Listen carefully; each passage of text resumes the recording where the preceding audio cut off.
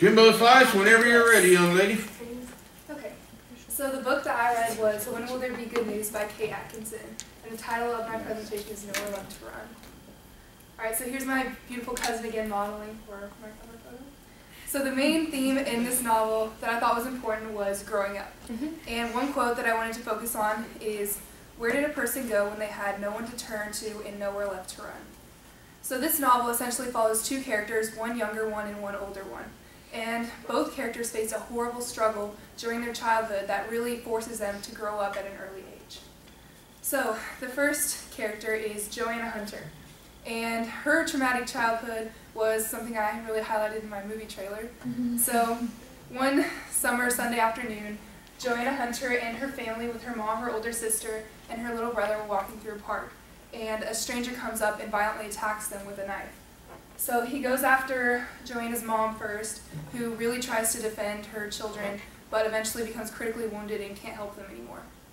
So then he goes after her older sister and stabs her, immediately kills her. And at this point, Joanna is obviously freaked out, she's frozen, and she doesn't know what to do.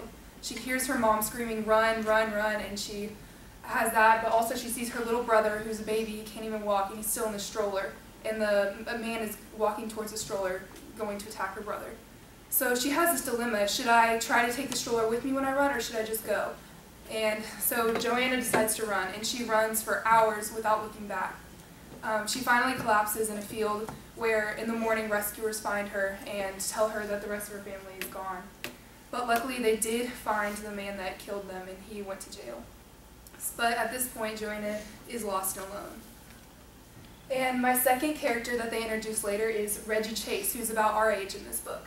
So when she was a baby, her father died in friendly fire before he even met her.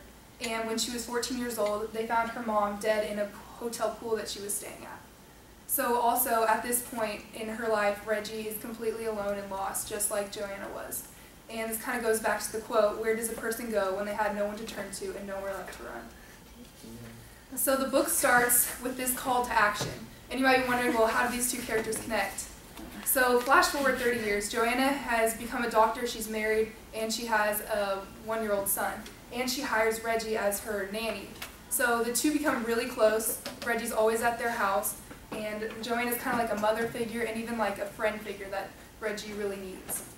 So the story begins when the murderer of Joanna's family, becomes eligible for parole and is eventually released. And Joanna mysteriously disappears 2 weeks later. So at this point in the novel, Reggie decides to go out and look for Joanna, knowing the potential danger she faces. And there's also another underlying plot line that I'm not going to go into, but Reggie's the only one concerned about Joanna's disappearance because of this. And so she goes off alone in search of Joanna to face her fears once again. And I don't want to spoil the ending, but the fire plays a major role in the resolution of the novel. At one point, Joanna, her kidnapper, and Reggie all face each other, and they essentially have to face their fears like they did one time as a child. And this time, Joanna takes on the role of a protector and has to protect her baby from being killed, just like her mother once protected her. So instead of running, Joanna and Reggie stand together and fight for their lives, and it symbolically represents that they have both grown up and changed into dynamic characters. Okay, so would I recommend this book for the BL curriculum? Probably not. It's more of like a mystery action novel, and I think that it lacks some like analytical potential, like with metaphors and symbolism that a lot of other books have. And it has a really great action in the beginning and the end of the novel, but it drags on for about 200 pages, and y'all probably won't like that too much. So, that's it. All right.